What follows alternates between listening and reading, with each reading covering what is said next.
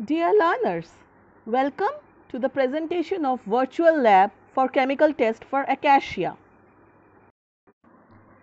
The experiment aims at to perform the chemical test of gum Acacia.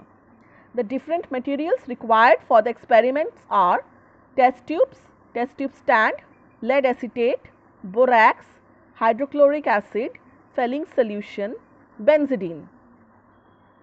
If we study about the details of the drug, we will see that the synonym of the drug is gum Acacia, gum arabic and Acacia. The biological source, it is the dried gummy exudation obtained from the stem and the branches of the plant Acacia arabica, belonging to the family Leguminosae.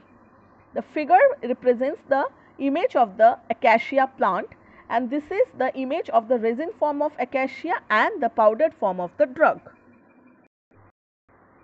Let's move into the details of the drug's description. First, we study about the macroscopic characters. The color says that the tears are usually white, pale yellow and sometimes creamish brown to red in color. The powder has an off-white to pale yellow or light brown appearance. It is odorless. There is a close relationship between color and the flavor due to presence of tannins. The taste is bland and mucilaginous because it contains high amount of mucilages. Shape and size, tears are mostly spheroidal or ovoid in shape and it has a diameter of around 2.5 to 3 centimeter.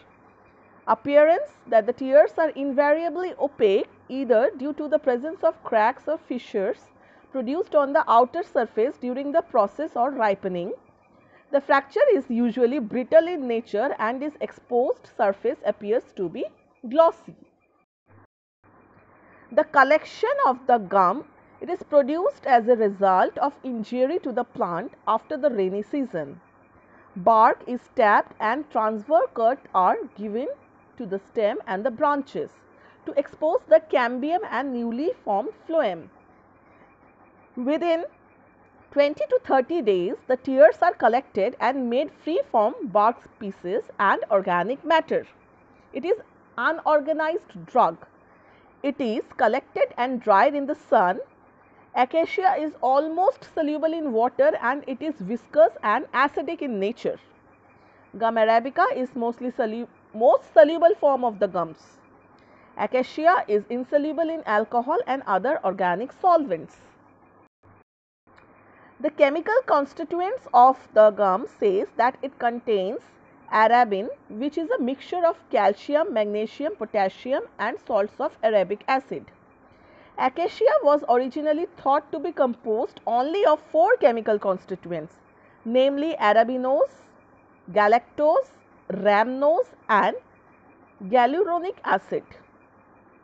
On subjecting the gum Acacia to hydrolysis with 0.01 normal sulfuric acid helps in removing the combined product of arabinose and galactose, whereas the residue consists of the product galactose and glucuronic acid.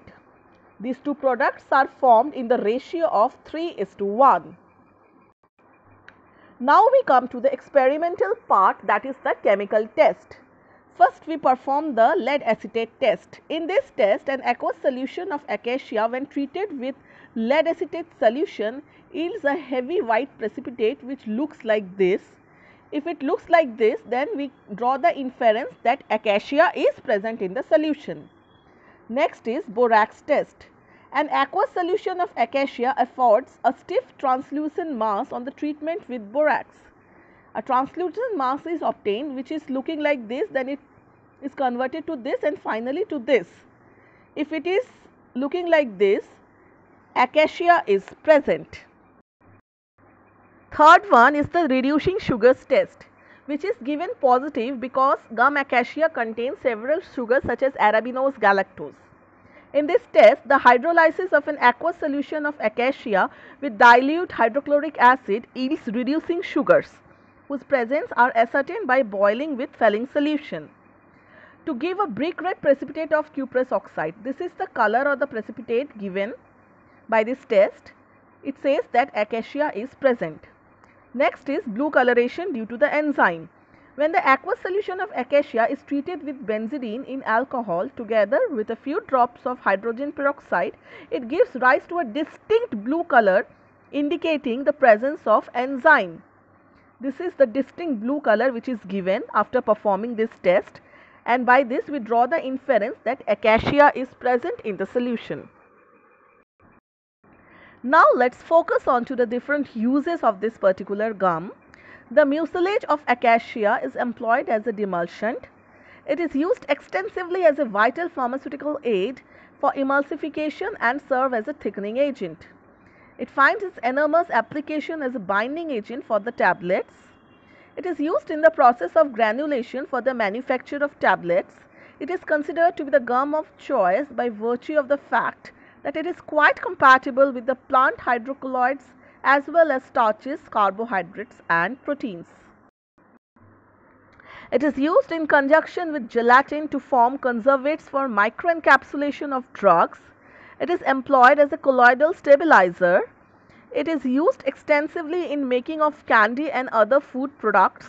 In pharmaceuticals, it is used as a stabilizer for the emulsions, a binder for coating our tablets, and as an ingredient in the cough drops and syrups. Gum arabic is used in cosmetics as an adhesive for face marks and powders, and to give a smooth feel to the lotions. With this, I conclude my presentation on the virtual lab of chemical test of gum Acacia. If you have any queries, you can mail me at the given mail address, or you can drop in a comment at the comment section of my YouTube channel. Thank you for following my videos and listening to my lectures. Have a nice time ahead.